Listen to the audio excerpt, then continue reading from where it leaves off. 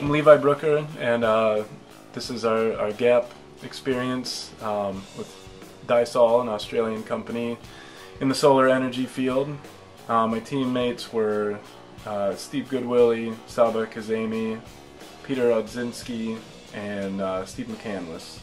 And the majority of gap was meeting with the group and spending time on the telephone, spending time on Skype, just a lot of talking through things and breaking off and doing our own research, and then getting back together to discuss what it all means.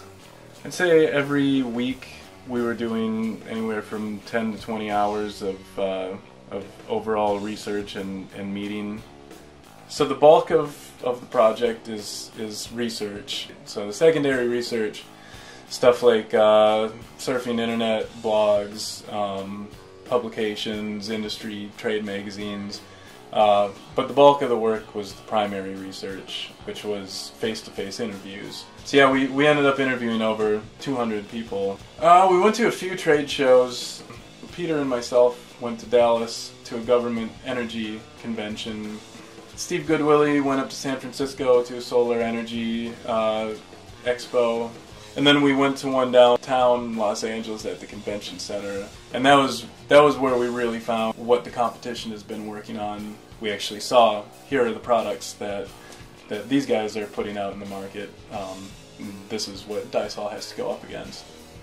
The midpoint presentation, it seemed like it came pretty quickly, but it ended up being very helpful because the judges were hearing all this information for the first time, so it was good to have a fresh set of ears, and they picked out some pretty big, important issues that we needed to address. Steve Goodwillie, he spent years in show business in Las Vegas and New York. He's just a natural presenter. Well, preparing for the final presentation was a little stressful, again, because we were telling our company no to what they initially wanted.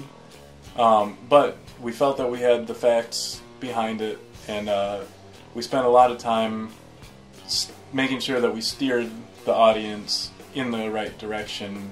We came together and put together what I thought was a pretty good end presentation. But I mean, the most important thing that I think Dyesol got out of this was publicity, because we found when we were going to these trade shows that the people who should know about the product had never heard of it.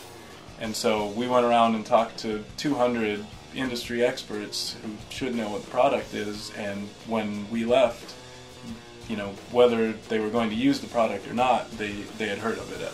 At the end of this, you feel like you gave a hard product to somebody who could hopefully use it. So that was a good feeling.